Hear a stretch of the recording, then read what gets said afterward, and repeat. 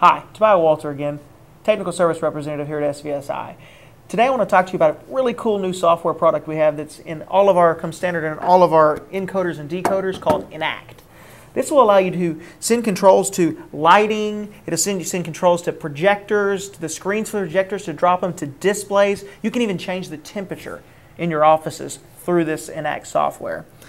So we actually want to show you kind of a demonstration and even how to set it up. In our conference room here, we're going to be able to lower the screen behind me, turn on the projector, and actually display the image from this laptop through just simply connecting our source to our encoder. So first you're going to want to go and you're going to want to find your enable software and go to the encoder that you want to set these commands on. Once there, you're going to go to the NAct menu within the encoder. Then you see there you'll have the multiple types of events. You can have a power on event, a DVI connected event, or a DVI disconnected event. The power on event will be similar to just like the device powering up, and if you wanted it to be able to do one of these events as it powers up. Then the DVI connected would be what we're going to show you today, where you can actually plug in the DVI cable or HDMI as we have right here into your source, and it will cause the event to happen. And then when we disconnect it, we're going to see that the event will happen. So first thing we're going to do here is we have to type in different types of commands. They're all going to be TCPI ASCII commands. So we'll start with the first one under DVI connected. I'm going to add that command in. Okay, now I've got the first command in. The next command, when I want to add more commands, all I have to do is simply go to the Add New button underneath that command. And I'll add a new command. Now, I'm going to continue configuring these commands, updating the port and the data set. Now, the data set here that I'm using, we're going to go through a global cache system that will allow us to control these devices that technically aren't actually network devices on our AV network. And then lastly, I'm going to put in the IP address of the decoder and the ports there so that I can turn on the projector that's connected to the decoder and set the stream of the decoder to match the stream of my encoder so that when I'm done, I have that. After I've configured all of that, I notice here we have a DVI disconnected event, so I'm going to move down there. I'm going to configure all my DVI disconnected. So I'm going to have to set the IPs again, set the different port numbers. Then I'm going to put in the commands, and I'm going to continue to add commands here until I'm done. Just give me 1 second so I can get all these commands in. Okay. Now I have all my commands configured here within my system.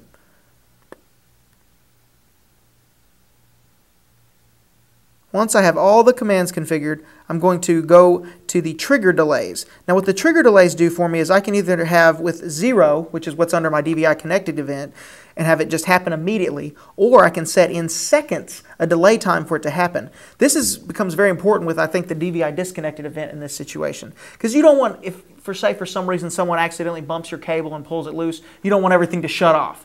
You want to still be able to maintain that for at least a period of time. The normal delay I would recommend would probably be like a minute, 60 seconds here, but for this video we're actually going to use 5 seconds. Alright, so now that we have our trigger delay set, we actually need to go to the top of our screen and we need to enable our events because none of the events are going to work until we've actually enabled them. So I just simply select that checkbox. Now, we have them enabled, we have all our events in the way we want them, and in order to keep them saved into our system, obviously we have to save the events. So we're going to go down to the bottom and we're actually going to save our events. And so now the events are saved. Now, one really cool feature that we can try out here right before we actually show you the events happening is to make sure that our events are configured correctly. So in order to do that, we have this button called Test. So first, right now for you, I'm going to show you, I'm going to test my DVI connected event. As you see behind me, the screen is actually coming down. My projector is coming on. And when this is actually done, you'll see that my projector will be showing host play.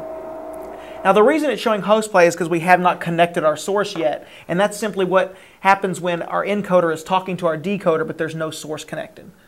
So give this 1 second.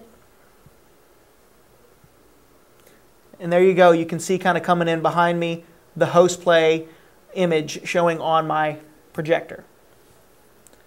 All right, so we've tested that. We know that that's good.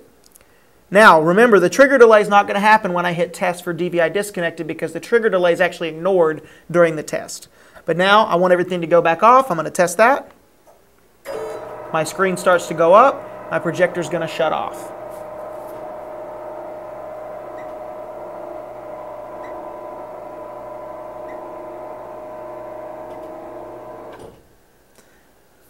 All right, so now what do you say we actually try these events out?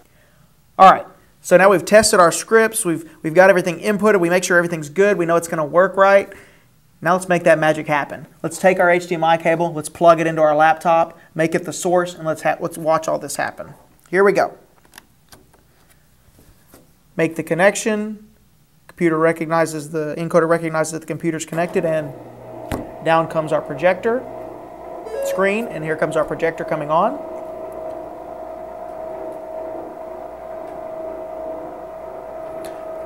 Notice my hands are free. I've done nothing other than plug in. Projector's warming up here. You can see that on the screen. And look, there you go. My extended desktop coming into focus.